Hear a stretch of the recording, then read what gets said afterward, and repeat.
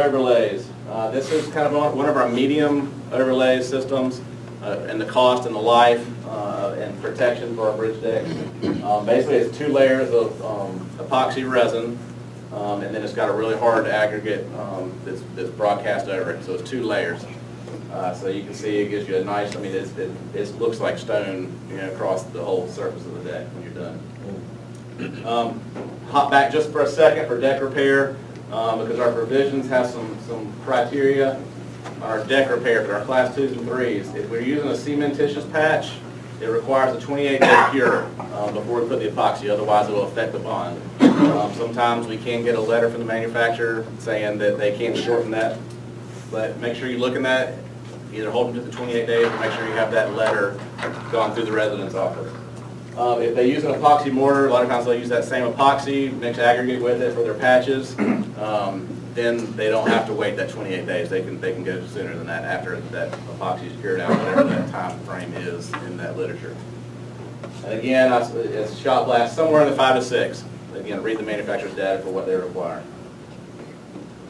The approved products list, you guys should be familiar with where that is. I just wanted to point this out because if you go looking for it, you look for epoxies in that product group right here, you're not going to find it. Epoxies and the epoxy overlay system, even though they're both epoxies, is a different type of system. So you're going to look under structures, and then there's a subcategory, maintenance bridge deck epoxy overlays. And if you can type it in up here, or you can, when you search for structures, you can find that, and that lists all the systems that are approved. So make sure you check in that before they use it. The aggregate, it's a flint rock. I've seen primarily one source. It's out of Oklahoma, Flint Rock Products. Lamford Brothers and Ram, they're 2 of the major players that I've seen across the state. They both get it from there. There was a new contractor recently that was looking for a local source, and I don't know, I figure if Lamford and Ram haven't found one, then they probably are not going to, but it just needs to meet our special provision. They need to have a Type 3 manufacturer cert to say that it has met our special provision. This Mohs hardness is just a scale of how hard the rock is, how resistant it is to scratching. We want a 7 or higher because we don't want an aggregate that's soft that's going to wear up under that traffic and wear out, because we're relying on that stone to make sure it's hard enough. Okay, this can be a confusing part of your special provision. There's 2 types of systems, a mechanical and a hand placement. The mechanical is going to be for our high volume roads. The hand placement is allowed on the less than 5,000 ADT. They're the same system, it's just how they put it down on the deck.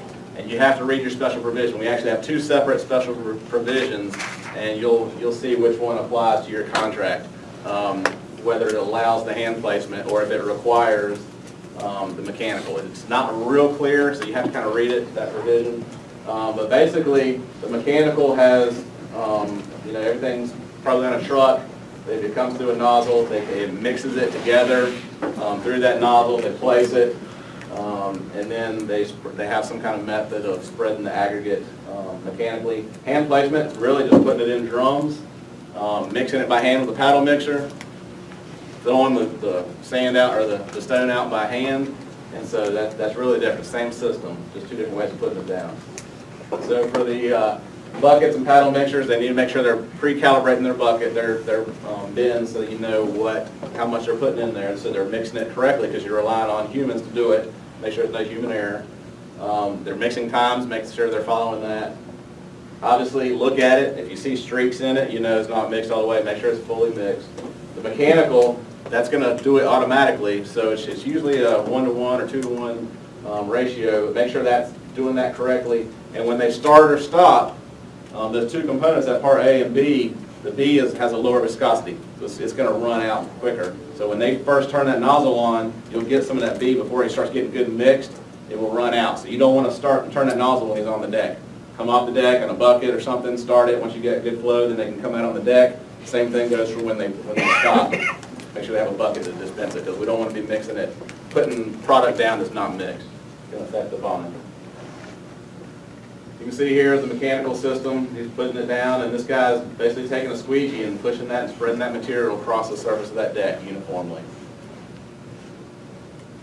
And this is the hand placement. They've got their drum here, they've mixed it.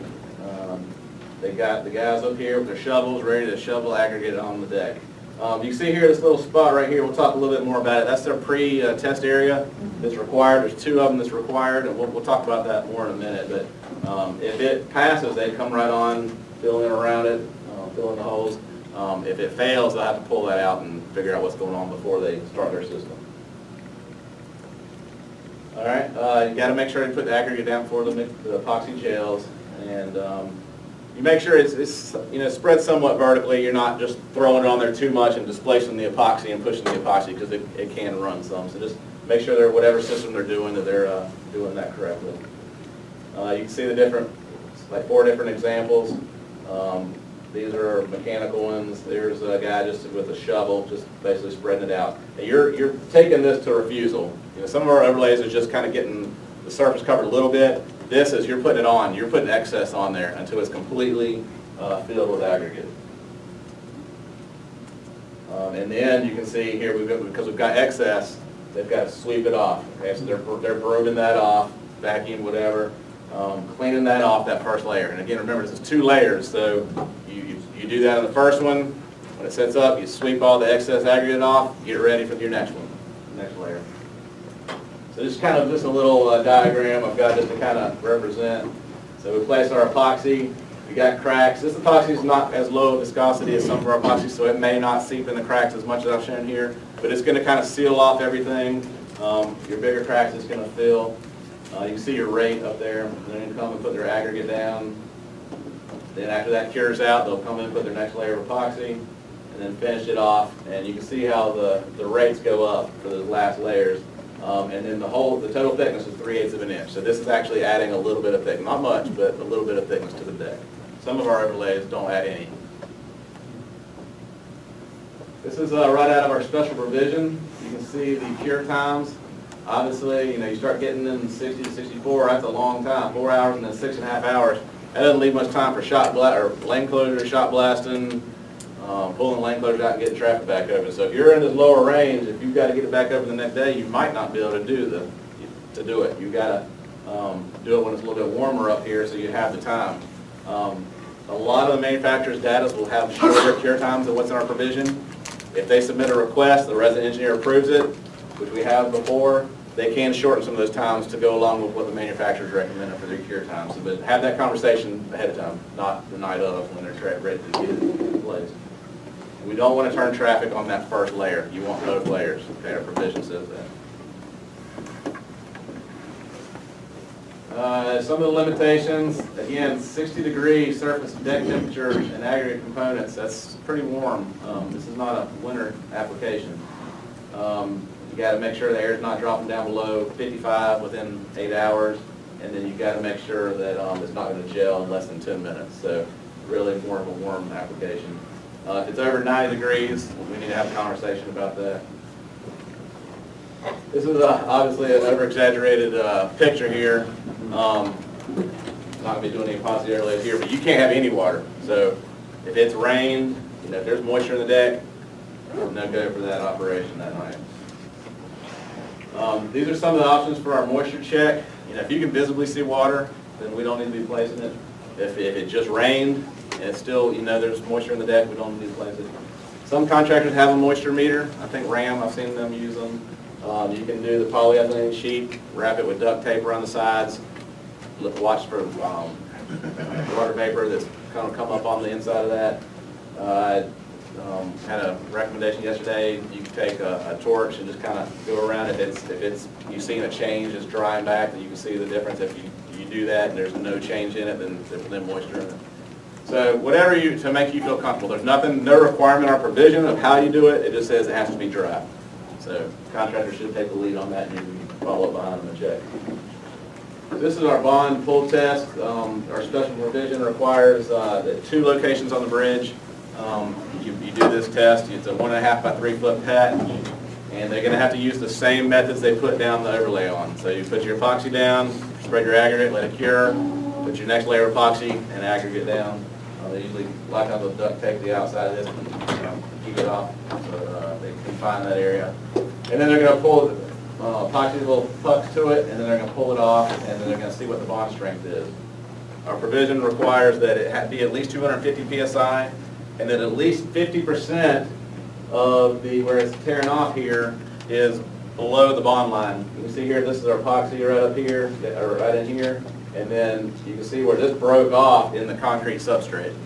So that's what we're looking for. We don't want it to break off at the bond where the epoxy was. We want it to break off in the concrete. And so 50% of that has to be a 1/4 inch or deeper. This one's 100%, and much more than a 1/4 inch. That's what we're looking for here.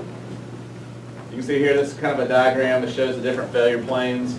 This one's good. It broke down in the substrate. This one's bad. It broke right at the bond line. This one's bad. It broke right in the middle of the overlay. And then this one's just a failed test. They need to re-epoxy the puck down to the overlay. Sometimes that might happen if you didn't let it set up enough for the test. But you'll kind of use that as a good criteria. All right, what's wrong here? Does that look good? So epoxies are they're fairly straightforward. They're not too complicated, and we don't see many problems. But occasionally we will get some delamination here. Don't know exactly what happened. My assumption is it was probably wet whenever they placed it. There was some moisture in there. It started to come up. We had a conversation yesterday, and if you're having to overlay an approach slab, pretty much all the manufacturers and the contractors will tell you that approach slabs and epoxy overlays don't really do well together. I guess the moisture in the slab comes up through, especially an old, cracked up, approach slab. You'll tend to get more moisture coming up, and they have a tough time. We've seen it all across the state. They don't bond that great. Not to say it can't, but you might see that. You might, if we added some on a contract, and the contractor warned us that it may not bond, and sure enough, some places didn't. But have that conversation. Not to say we can't do it, but you may have problems. This one here, similar, but it was kind of like a spongy feel to that underneath. I'm just assuming that's just the epoxy and moisture mixing, not letting the epoxy do its thing and get hard, and it's kind of creating a sponginess under there, and it delaminated. What's wrong with this one? Does it look good? From a distance it kind of does, right? It kind of looks like what we're looking at, but if you kind of zoom in here, see some of these spots, these kind of tan color stuff?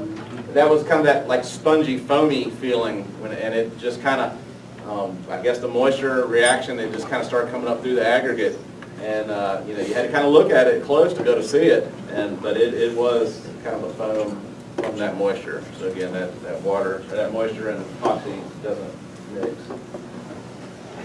So I'm not sure really what happens. I got this picture from somebody else. It's hard. You can see they scraped it with a pocket knife or key or something, so it was hard. But for whatever reason, the aggregate didn't bond. I'm not sure if it just, I don't know what's going on here, but in that little area, that's a pretty small area, but for whatever reason, the aggregate didn't bond.